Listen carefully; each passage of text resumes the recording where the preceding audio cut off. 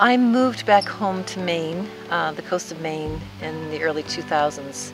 And one night I got out of the car and looked up and was like, oh my gosh, the Milky Way. The stars were so bright and the sky was so black.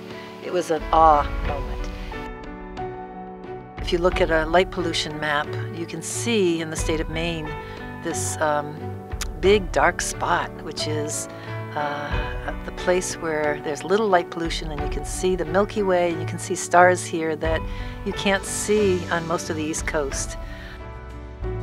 This area surrounding Katahdin has the largest areas of dark sky east of the Mississippi River. So dark sky preservation, which sounds like it's about bringing the stars back, which it does, is really about a much bigger issue. The real problems cover many different areas. One is if you live in a light polluted area, you are at increased risk of breast or prostate cancer because it affects your body chemistry.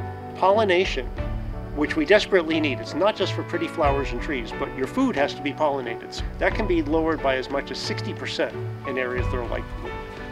And Americans, believe it or not, spend $3 billion a year paying for electricity to put on lighting that's going up in the sky. So we really are at a crossroads right now with lighting. If we keep going the way we're going, the stars are going to go away. We're going to see fewer and fewer bird and insect species, more pollution, more glare, more issues. Flip side, people wake up to this and go, oh, this is a real problem. It's an easy fix and I save money. I'm in, let's do that. And everybody goes and does that. I hope that the amount of light that's coming from this region stays consistent, if not, is diminished over time. It means for the future that we stay connected to ourselves and our environment. And to really understand that we don't own it, we don't control it, but we have a tremendous impact on it. Our goal is to get everybody doing this everywhere. But if people can come here and learn about it, see that you can still have a nicely lit, safe area, but be doing it in a dark sky friendly way, that they'll go home and do that too. That's amazing. Oh my God. If you eliminate a light, or you redirect a light, or you change the color of that light bulb, the result is you get to see the dark skies immediately.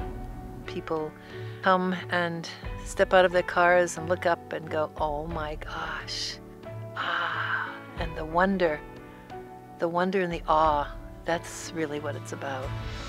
And I also hope that the people that come here to see the dark skies take that experience and that information and take it home with them. We want to save the stars.